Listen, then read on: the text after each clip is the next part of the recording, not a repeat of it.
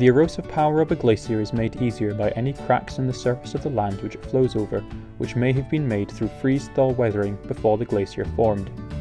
When it does flow over a landscape, broken rocks and stones become frozen onto the base or sides of the glacier.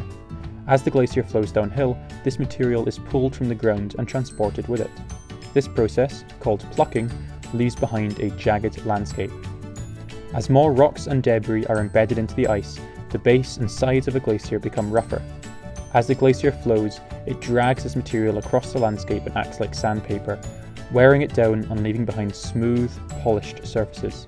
This process is called abrasion. During abrasion, a glacier may scratch the landscape. These scratches, called striations, can still be seen today. A glacier, like water, flows downhill via the easiest route it can find. When a glacier flows down a V-shaped valley, it widens and deepens it, creating a U-shaped valley. And that was Glacial Erosion in a minute.